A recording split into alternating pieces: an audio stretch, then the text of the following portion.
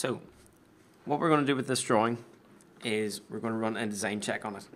The design checker is a nice feature in SolidWorks built in to standardize all drawings. So whether it's the correct standard ISO or ANSI, if all the dimension sizes are the same, if all the font sizes are the same.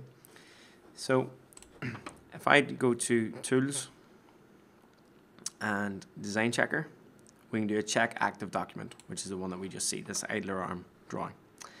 Now you can see here in the top left hand corner we have add standards. Now the standard that we've already created here is this student standard.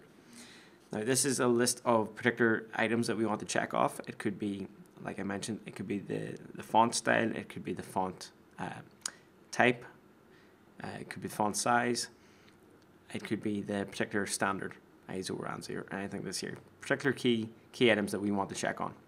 So it compares it against all those checks when we do a check document, and it comes back with anything that's listed incorrectly. So you can see we've got 3 items here that are currently wrong with our design checks. So the first one here, we've got the preferred value of units is MMGS, but this is currently listed as custom. The nice thing about this, we can automatically do a correct selected, like so, and we'll go off and fix that particular problem with the sketch that we were having. Okay. When it comes grayed out, we can do refresh, and we see that's no longer a problem. Now on the second issue that we have, we've got a preferred value, and this is the actual value. So again, it's to do with units, but this time more to do with the significant figures of the value.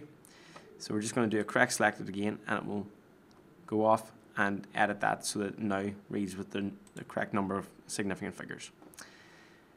Now it's very useful that we can do the correct selected on both of those, but on particular drawing views or anything that's view related or graphical, this is a bit more in the eye of the beholder, if we should say.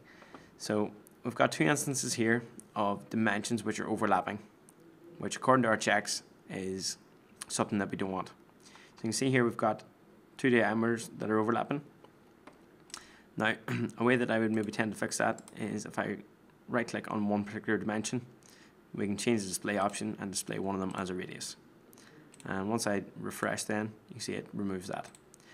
Now this additional one down here, you can see that we've got 2 overlapping dimensions just in this corner.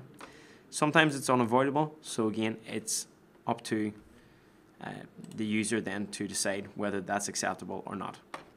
Now this is a very good way to standardize all your drawings, either within a company or to a particular set of company standards. So once you create your build checks, all you have to do is run your build checks against your drawing, and you can quickly see if your drawing matches up.